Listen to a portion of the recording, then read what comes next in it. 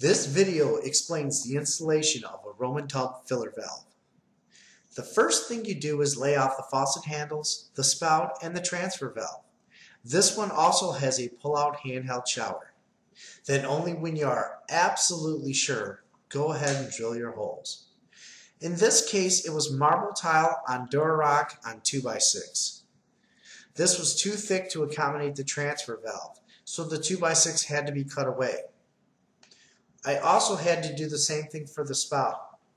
This time I bored a larger diameter hole and stopped about halfway through. This allowed me to get the washer and nut on. Next I pre-soldered some 45s and 90s into the transfer valve body. I did this because it is going to be installed in a very tight space and very easy to start a fire.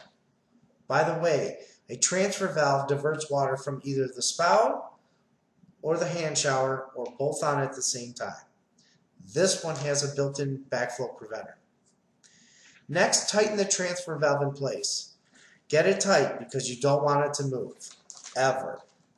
Do the same thing for the hot and cold supply valves. Make sure the orientation is correct. Have the trim on hand to make sure the handles and spout meet flush against the marble tile.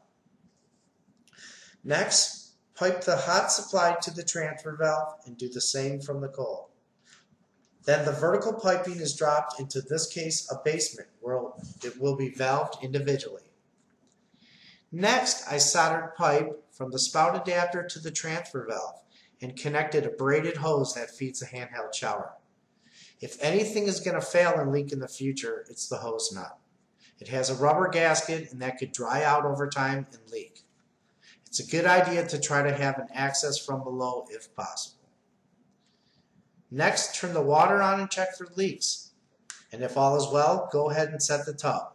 But that's another video if I ever get around to it. Well, I hope you enjoyed this.